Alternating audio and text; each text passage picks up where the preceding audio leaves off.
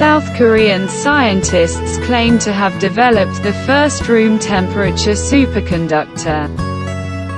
A team of South Korean scientists has announced the development of a superconductor that works at room temperature and ambient pressure. If their claims stand up to independent scrutiny, it could spell a technological revolution. We all know that there are losses when transmitting electricity. They result from the resistance in the wires.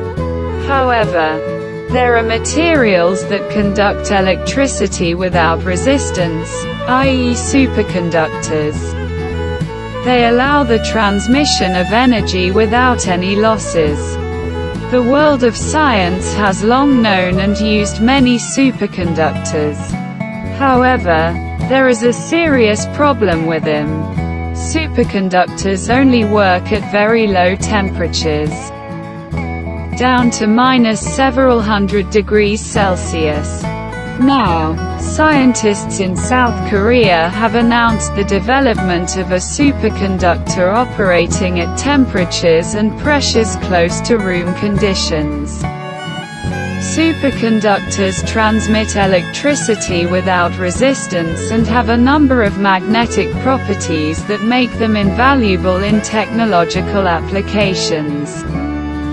The publication on this subject has appeared in the archive preprint database and still needs to undergo a review process. However, if the claims of South Korean researchers turn out to be true and the results of their research are repeated, then this material can dramatically reduce energy losses. Are we on the brink of a technological revolution involving finding a material that exhibits superconducting properties at room temperature? Maybe. The material developed by scientists from South Korea may turn out to be a revolutionary invention, but first the scientists' work must undergo a review process. From time to time there is information about the development of room temperature superconductors, but apart from the media hype, nothing else happens. Therefore, rigorous and independent verification is necessary. The scientific community must replicate the experiments and results to confirm the reproducibility and reliability of the research. The search for such a material has been going on for decades. Some research teams have achieved interesting results in this field. For example, researchers from the University of Rochester have developed a superconductor that operates at a temperature of 14.4 degrees Celsius. Unfortunately, the material exhibits superconducting properties at the gigantic pressure of about 27,000 MPa, 39 million psi. More on this in the text.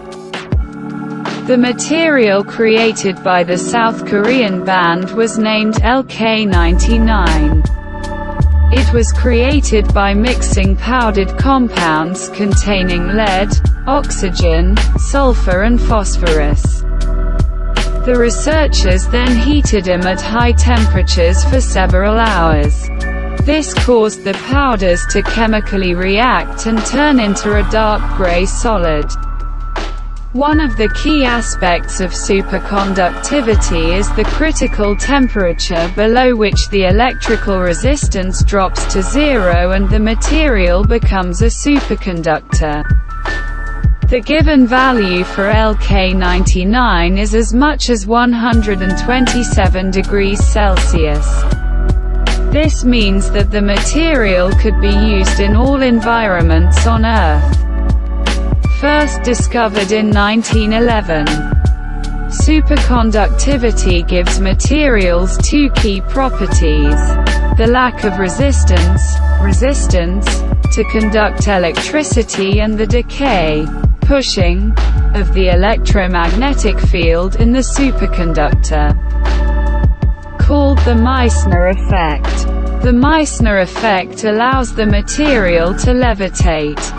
The team recorded the critical current in the developed material, i.e., the value of the electric current flowing through the superconductor at which electrical resistance appears. No electrical resistance, critical magnetic field, and the Meissner effect. These properties led the team to conclude that JqdKI is indeed a superconductor. All of our findings lead to JqdKI being the first superconductor to operate at room temperature and ambient pressure. The JqdKI has many possibilities for various applications, such as magnets, motors, cables, magnetic levitation technology in high-speed trains, antennas, etc. It will also find application in quantum computing. We believe that our research will turn out to be a historic event that will open a new era for humanity, the scientists wrote in the publication. Speaking of potential applications, superconductors will primarily be used in the power industry, where they can reduce energy losses caused by resistance in wires, estimated at up to 200 million megawatt-hours. Thanks to this type of materials, it will also be possible to develop new devices used in medicine, such as imaging devices or magnetocardiography. Superconductors will also be used in electronics and the development of state-of-the-art data storage technologies. Moreover, superconducting materials could also be used in energy storage devices, creating highly efficient and compact solutions. But there are certainly more applications for superconductors.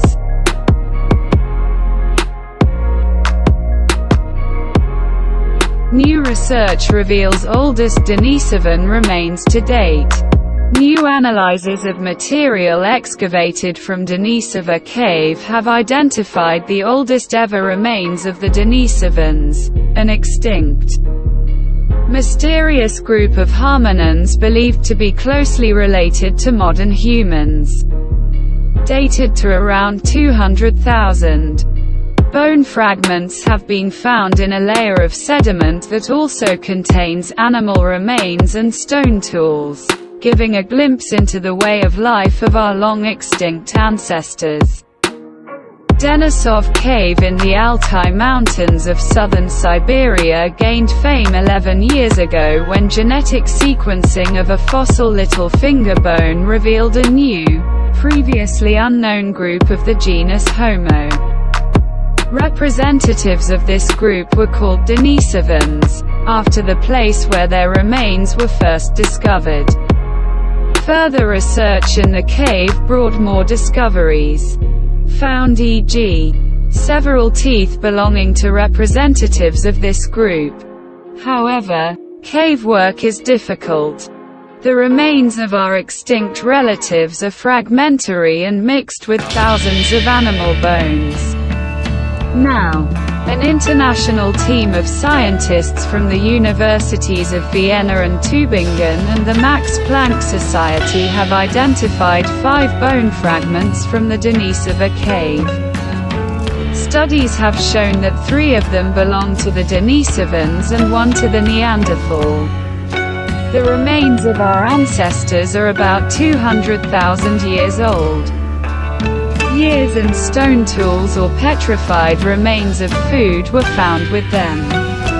These finds shed new light on the adaptive strategies of these early hominins as their groups spread across Eurasia.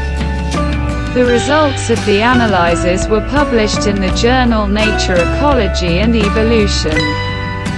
A team of scientists led by Katarina Duka of the University of Vienna's Department of Evolutionary Anthropology worked for 4 years to isolate and analyze ancient proteins and DNA from nearly 4,000 bone fragments from the Denisov cave. Their new findings provide solid information about the ancient inhabitants of the cave. Using an analytical method using mass spectrometry, the team focused on the oldest layers in Denisova cave, which date back to 200,000 years ago. The remains found in these layers are too fragmented and damaged to use standard methods of identification. In addition, animal bones predominate in the cave and it is difficult to isolate the remains of interest to scientists from this mess. Samantha Brown of the University of Tübingen analyzed 3,800 bone fragments no more than 4 centimeters long, previously thought impossible to identify. But she made it. Brown identified 5 bones whose collagen matched the human peptide profile. Finding 1 bone from our ancestors would be nice, but 5. It exceeded my wildest expectations, says Brown. We were stunned to discover bone fragments that had preserved biomolecules from such ancient layers intact, adds Duka. Of the 5 newly identified bones, 4 contained enough genetic material to allow scientists to reconstruct their mitochondrial DNA. 3 of them matched the Denisovans and 1 matched the Neanderthal. Dated to 200,000 Denisovan bones are among the oldest fossils of the genus Homo ever genetically sequenced. The few Denisovan remains found so far are from 122,000 to 194,000 years old.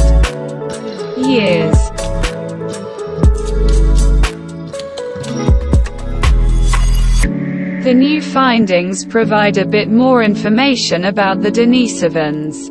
They appeared in Denisova cave during the interglacial period and took advantage of its strategic location. They used raw materials found in the sediments of the nearby Anuj River and hunted herbivores such as bison, roe deer and red deer, gazelles and dry grasshoppers, and even woolly rhinos. According to researchers, they have maintained a similar lifestyle for several thousand years. About 130–150,000 years ago, Neanderthals appeared in the cave, represented by the remains also discovered as part of this research. The presence of stone tools in the same sediment layer is the first direct evidence that Denisovans made and used tools.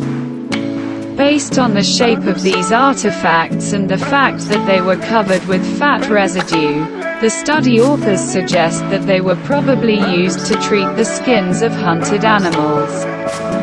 Research in Denisova cave continues. Scientists systematically comb the area and the found remains and artifacts are subjected to detailed analysis, in which Russian archaeologists also participate. Denisova cave remains the only site known to us that contains evidence of the periodic presence of all 3 major groups of hominins, Denisovans, Neanderthals and modern humans. Previous studies have shown that Denisovans have inhabited parts of Asia for about 300,000 years. Up to 50,000 years ago. They were more closely related to Neanderthals than they are to Homo sapiens, and both are the closest extinct relatives of living humans today. It is believed that another 40,000 years ago, these 2 groups of hominins inhabited Eurasia, the Neanderthals in the west and the Denisovans in the east. Their evolutionary paths diverged much earlier, some 350,000 years ago. The analyses also showed that the Denisovans interbred with both Homo sapiens and Neanderthals, and thus the genes of both extinct species are found in modern man, particularly among Southeast Asians. The genetic heritage of the Denisovans makes up a larger proportion of the genome than the genetic traces left by Neanderthals in modern humans.